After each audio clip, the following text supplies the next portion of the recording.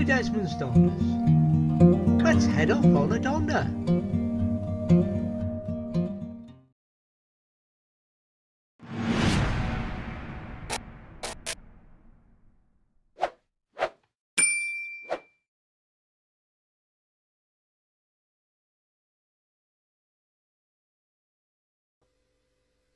We're at Tarbat Ness Lighthouse, part of our Marching North holiday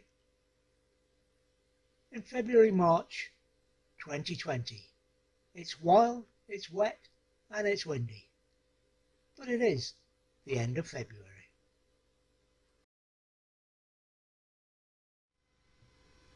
The Tarbat Ness Lighthouse is located at the northwest tip of the Tarbat Ness Peninsula near the fishing village of Portmahomack. It was built in 1830 by Robert Stevenson and has an elevation of 53 metres and 203 steps to the top of the tower.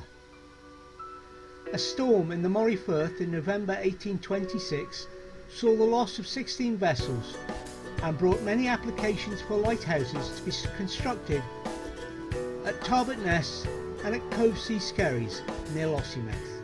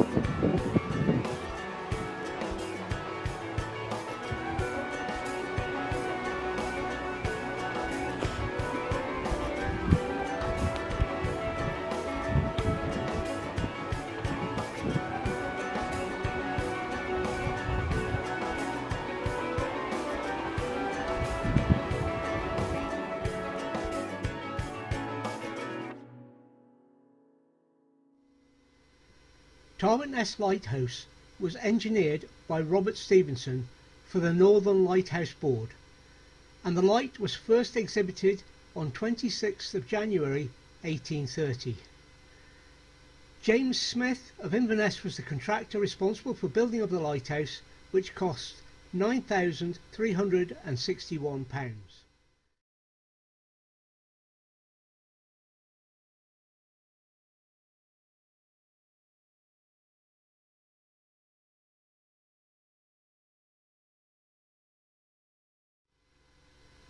The lighthouse tower is the third tallest in Scotland, behind North Ronaldsay and Skerryvore, and it is notable for having two distinguishing broad red stripes.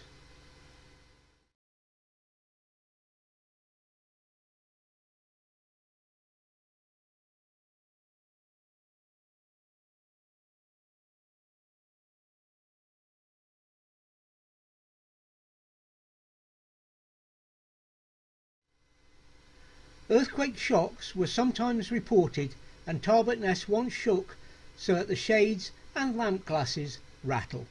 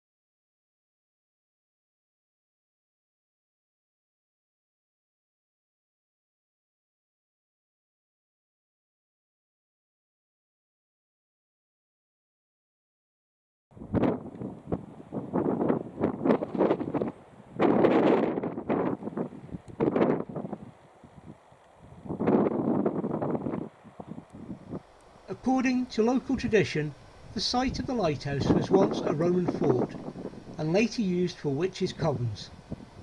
Tarbat Ness is also a place of special interest for the observation of migratory birds. It is probable the lighthouse was built on the foundations of the Roman fortification.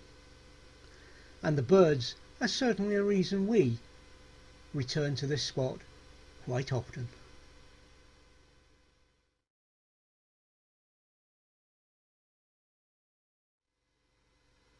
Here we are looking across the Moray Firth to the coast where we spend many of our Donders. It is also looking across to the site of one of Scotland's wind farms, which will make us independent of fossil fuels in the very near future.